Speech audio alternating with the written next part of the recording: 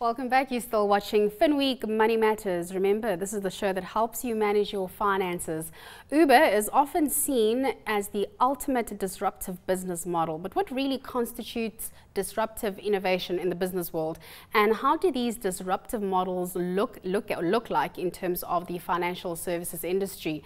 Joining me today to discuss this disruption in South Africa's financial services industry is Cabot-Alletzhauser, head of Alexander Forbes Research Institute, and Patrice, Rassou, head of equities at Sanlam Investments.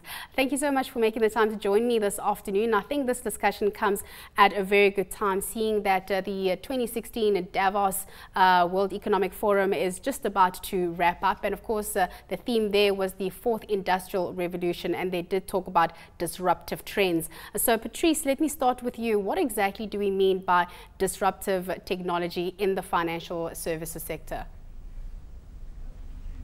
It's a very good point that you make. I mean, the fourth industrial revolution is really how technology is changing our lives globally.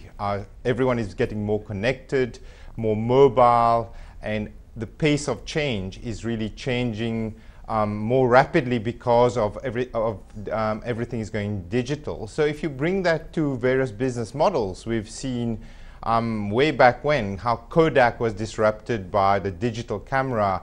The whole book industry through Amazon was disrupted when they adopted the Kindle, and then Apple bringing in the iPod and then the iPad. But then if we bring it back to the definition of disruption, is it something which is a revolution, the car being replacing the horse and the like, or is it an evolution? I mean, you could argue that this fourth revolution that we're talking about at Davos is just an extension of the computer age, where computing power is now helping us to connect more deeply, and individuals around the world being more accessible and getting more information at their fingertips. So in this edition, we really look at the whole topic, and there's not one answer, revolution or evolution. I think the jury is still out there, I would say.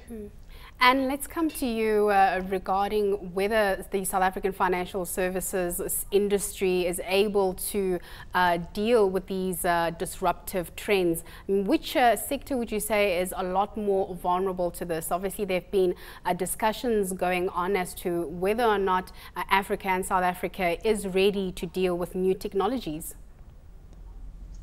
Well, let's elaborate on Patrice's definition, because he talked about two different types of innovation. He talked about revolutionary innovation, and he talked about evolutionary innovation. He didn't really talk about what disruptive innovation is. And if you don't understand what that definition is, then some of what is happening in the financial services really has to have a question mark about it as to whether it's going to be disruption. And when the sort of eminence grise behind disruption, Clayton Christensen from Harvard Business School really conceptualized the idea. What he basically said is disruption is when you open up something to a whole new market, that what you do, often by the way you price it, makes that concept accessible to a market that never existed before. So how does that work in South Africa? Well, in South Africa, are we actually opening up financial services to South Africa? And I think that is one of the big questions whenever you look at things that are disrupting our financial services industry. If you don't have that question somewhere in the back of your mind, how much is it really changing what the audience is that we're serving, then I think you really have to question, is it a disruption, or is it simply just a way of evolving what we're already offering one market a little bit more effectively? So that brings us to the next question, and I'd like for you to take this, and then from then on I'd like to hear Patrice's take on this. Is South Africa able to adapt, and what do these disruptive technologies mean for us as a consumer and as an industry? I'm not sure we have a choice. I think we have to adapt. I think there is a desperate need for South Africa to be able to access the power of financial capability and financial services. We have this massive gap between people focused on debt, or trapped in debt actually, with actually no way to kind of access what really the power of the financial services industry could potentially be. So we don't have a choice. The industry has to adapt, or it will be disruptive, and somebody will come in here and somebody will offer something to that marketplace, just as they have in places like Kenya and other parts of Africa. So I don't think we have a choice. Patrice?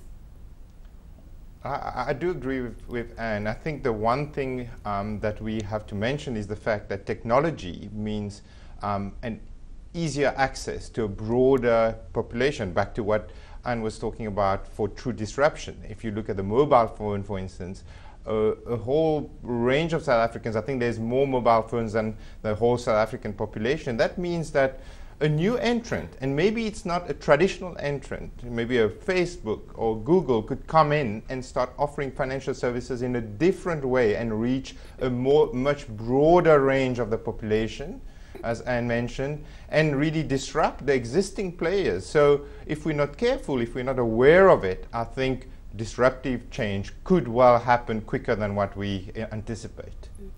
And could this lead to a broader financial inclusion? And I don't know if you've maybe been speaking to some of the people in the industry.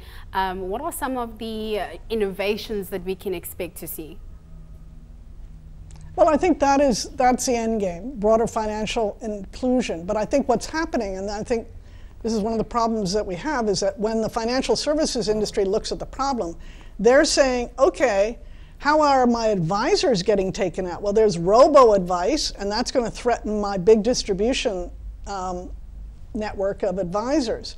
Or they'll turn to their asset management team and they'll say, well, are things like smart beta, which is a kind of form of passive investing, going to challenge the investment industry and challenge active managers and change margins and change those types of things? I would call those evolutionary disruptions, and that's where I think the industry is paying its most attention. Is it really paying attention to the inclusion problem? You know, is it profitable? And that's the problem. They see it as profitable. So your question is, can big companies that already have these legacies and these infrastructures possibly make that whole economic shift to be able to be real disruptors, or would it have to come from a whole greenfield, a kind of a completely new player who doesn't have to support large armies of advisors, who doesn't have to support large armies of asset managers? Sorry, I didn't mean to call you an army, Patrice. But it's those kinds of considerations that I think really talk to the concept that Christensen really meant when he was talking about disruption. Patrice, Anne spoke about robo-advisors. Just touch a bit more on exactly what a robo-advisor is. Would this work? And at the end of the day, would this result to a lot more job losses in the financial services industry because your job is being done by a robot? Yeah, I think this is an interesting theme. I mean, we are used in the financial services industry, if you need financial advice, to go and meet an individual, an approved financial advisor, who would then look at your financial affairs and map out a plan to achieve your financial goals. But what we are seeing in the rest of the world is that firstly you have a generation, especially if you look at millennials, who are a lot more tech savvy and who may prefer self-help. You go online and you enter your details, you enter your goals, and you have platforms in place which are able to really distill all your current financial situations and then provide you with a kind of plan which you could execute through that platform in terms of buying products and the like.